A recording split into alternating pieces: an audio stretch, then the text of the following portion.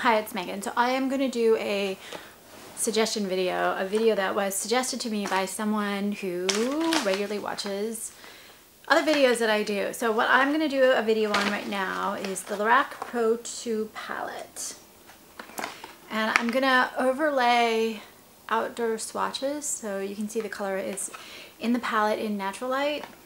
And I like to do that just because I feel like indoor light always skews it slightly, I don't know, yellow a lot of times, but it just depends on the indoor light. So that way you can see it out in the sunshine, and especially with the shimmery shades, I just think they look different. So this is it. It's a gray palette as compared to the original black. It's like, looks like this, and it has a mirror up top, which I'm not going to show on camera. And so this is $42 for 16 shadows that are 0.02 ounces. And then you get a mini eyeshadow primer, Lorac eyeshadow primer, which is 0.19 ounces. And I mostly use these colors with eyeshadow primers. They mostly blend really beautifully. They're creamy, they're super pigmented, they apply evenly, they wear evenly. I'm a huge Lorac fan anyway, but I just think this palette, quality-wise, is great. Having said that, a couple of the matte shadows are not perfect, not pristine. And then I've also found just adding a primer makes the eyeshadows wear so much better. They look better, they apply.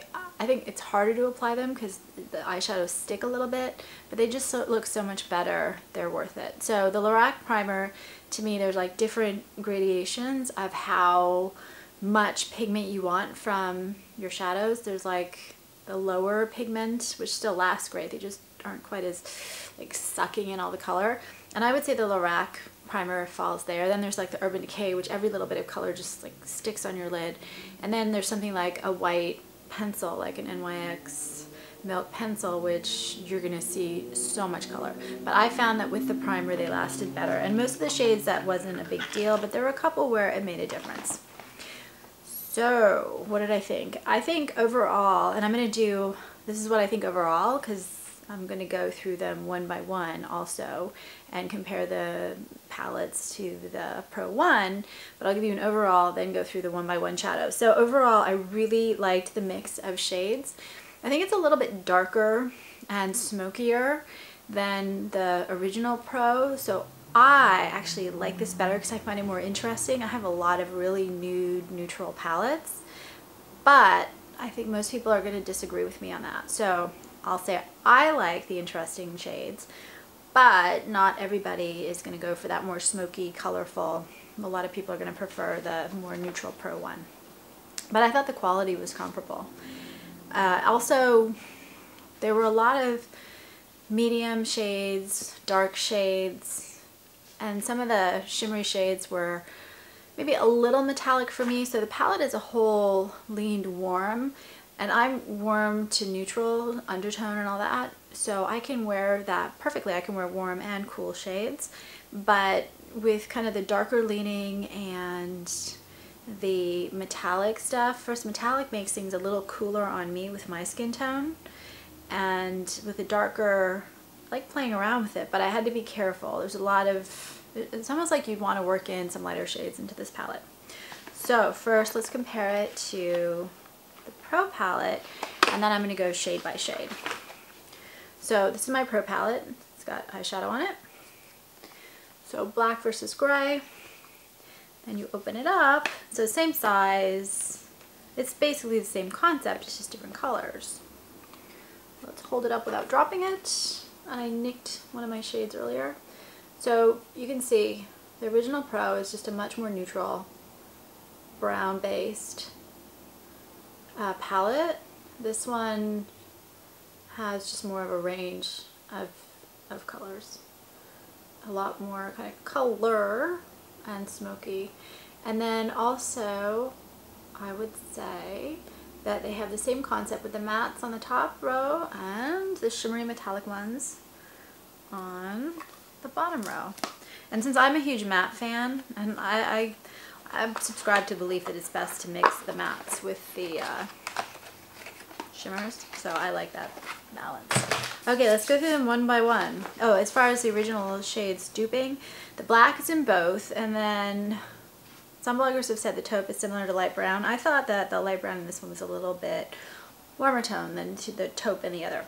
So, first box, I'm going to do the row here first, and then I'm going to row there. And there's a mirror, like I said, but I'm not showing it. I still have my little Lorac sticker on it.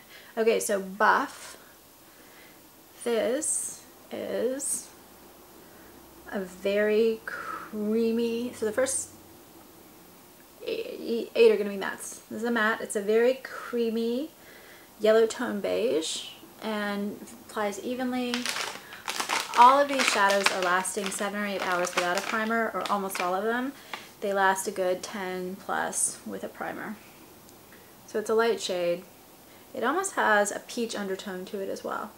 Very pretty. I have that right under my eyebrow as a highlight. The next one is the light brown, and this is a medium brown. It's warm. It's almost got a taupe undertone, but not really. It's really just a light fawn brown.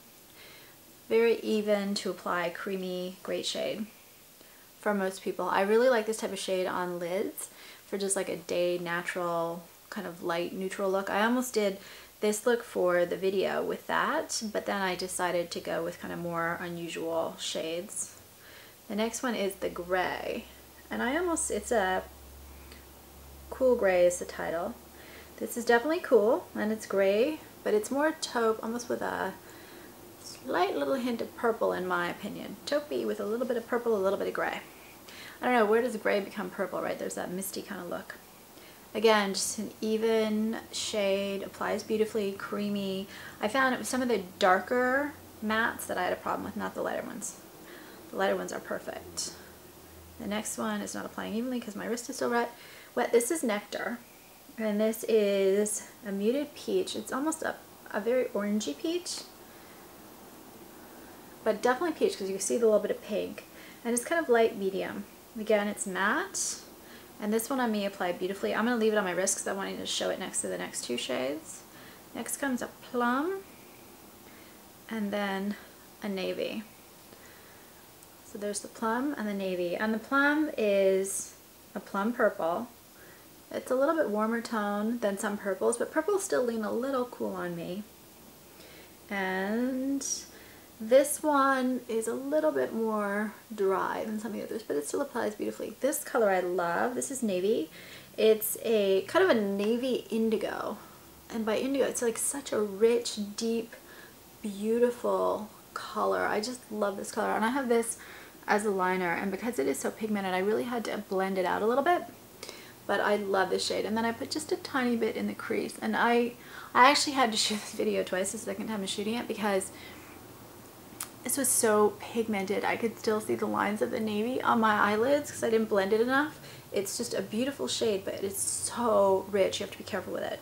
And I mean that as a compliment. I really love this shade. It's such a stunning color. I don't know, do you understand what indigo means? Like a deep, rich navy, but not just navy, like deeper than that. The next one is charcoal. And this again is a matte. And this is a medium dark gray.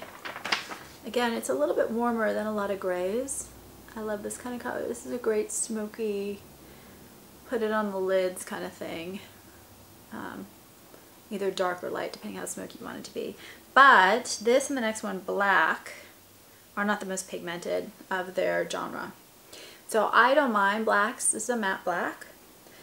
But I would say it's medium to dark. This is not like your inky dark, super black. I prefer colors that are a little bit more muted than this. They still blend beautifully. They're amazing quality overall. You know, when I'm starting to talk about this, is not quite as pigmented, it's not quite as buttery, it's not quite as even. We're talking small differences. This is a great quality palette. But this is definitely not the blackest black you're going to find out in the market. The next line, so the first one is Snow, and I actually use this as a highlight a lot. I use this with, I have this green shade on, which I'll get to eventually, which is like my favorite shade, that and the indigo in the whole palette. I use this white up here as well, and then I put a little bit in the inner corner of my eyes today. So this is it, and this is a white, and it's all of the shimmery shades to me are frosted almost to the metallic point, like I said. And this one definitely gets there. I see undertones in this. I can see a little bit of blue, I can see a little bit of pink, but it's very faint. So to me, this is kind of, I would say, neutral toned. The next one is beige. And that's not showing up because of where I put it. And this to me is a very light peachy beige.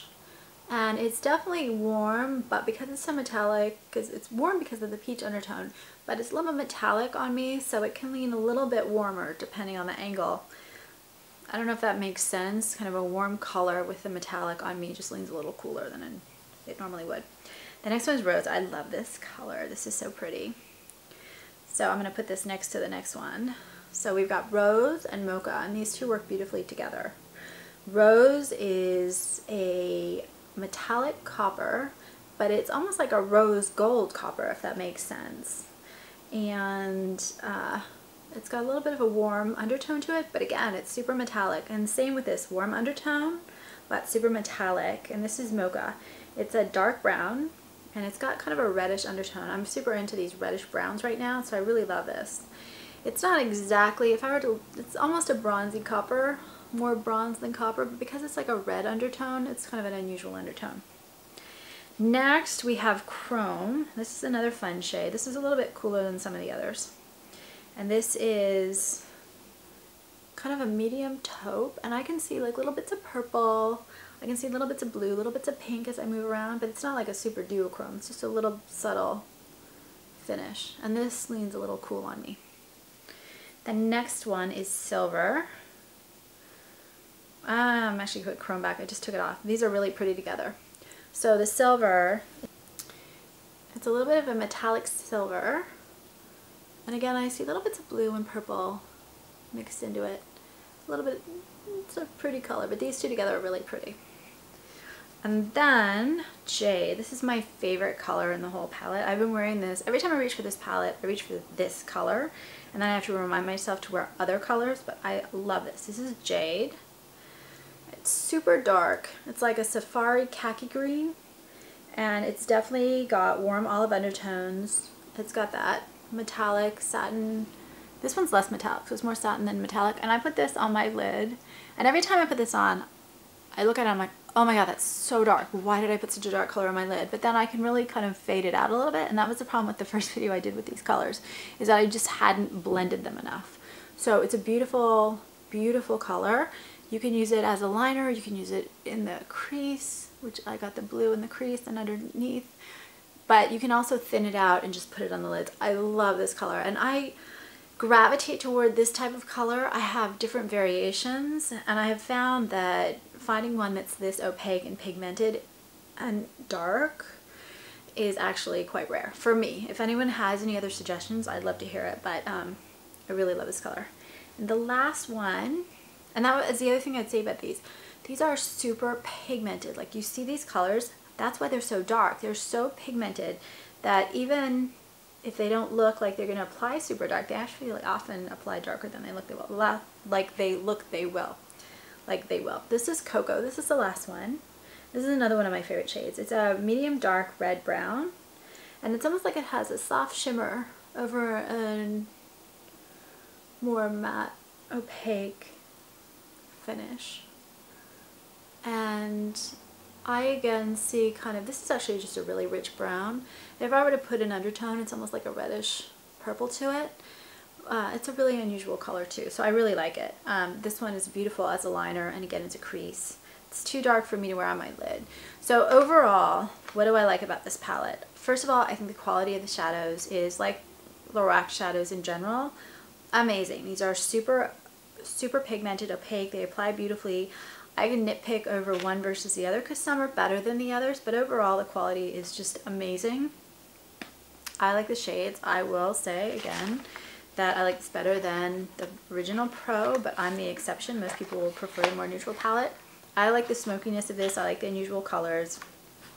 I think given that the first palette was so neutral-ish, kind of adding in some still somewhat neutral but just unusual colors was a smart move on Lorac's part. and it just makes it more interesting. Like we've all got enough browns probably at this point. I like the wear time. They wear beautifully, they wear evenly, and I just think it's a fun palette. I'm thinking about doing some videos with just different looks, so if people would like to see that, let me know, and I will do that. Kind of a natural look, a smoky look, a blue, you know, different, all that kind of fun stuff. And I think that's it. Please subscribe on YouTube.